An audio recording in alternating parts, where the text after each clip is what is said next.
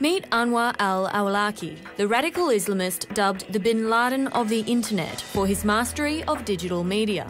Seen by the US as leader of Al-Qaeda in the Arabian Peninsula, American-born Awlaki is a key inspirational figure for homegrown Western terrorists and says jihad is as American as apple pie and as British as afternoon tea. Awlaki spent much of his childhood in his family's native Yemen before returning to America to acquire his 2 degrees. In 1993, he visited Afghanistan, where he claims he trained with the Mujahideen.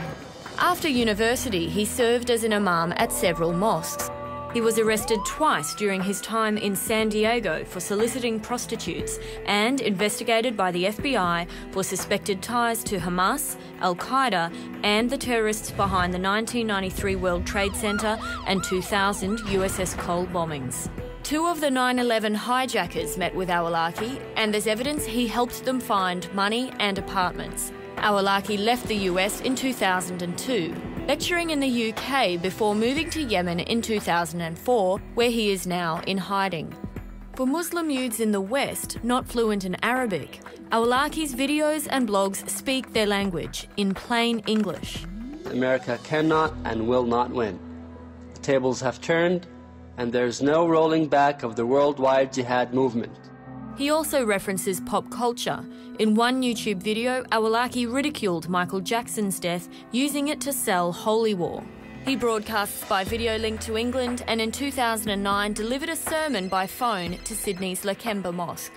Nidal Hassan, the Muslim US Army psychiatrist charged with the Fort Hood shooting in Texas, exchanged emails beforehand with Awlaki seeking religious guidance. Umar Farouk Abdul Muttalib allegedly met with Awlaki before attempting to blow up a Detroit-bound plane.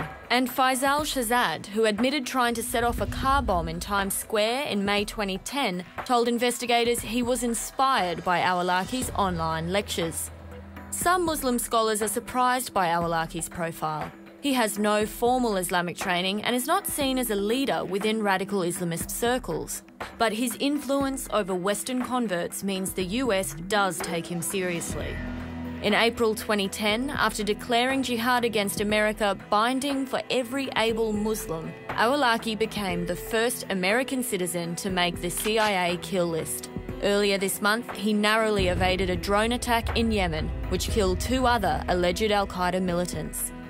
Anwar Al Awlaki, using all the new media weapons of the 21st century to wage a medieval war. Osama 2.0.